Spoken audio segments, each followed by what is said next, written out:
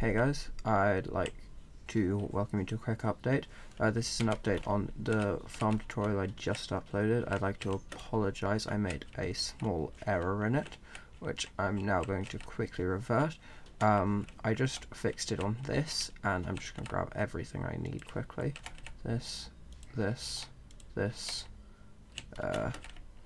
down here, one of these, and you can probably already see what it is, and if you knew redstone you would have noticed this already. But on the lime circuits we're going to come down 2 blocks, we are going to come down another 2 blocks, we're going to go there, and we're going to put a lever, which this wasn't here already, I just added this now, there. That's this side done, and we're going to make sure that this one is a powered rail as it hadn't been.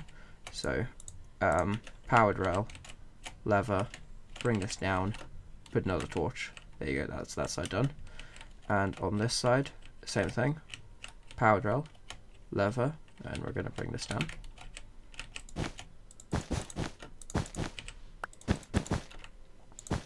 Torch, 2 redstone. That is literally it. I'm really sorry about that mistake. Basically what it was I'd forgotten to invert these pistons, so that's pretty well the problem, and the powered rail just means that you'll go faster, which makes it more efficient. So thanks for watching this quick update. I'll try not to let this happen again in any future redstone tutorials, but I'll see you guys in the next one, hopefully.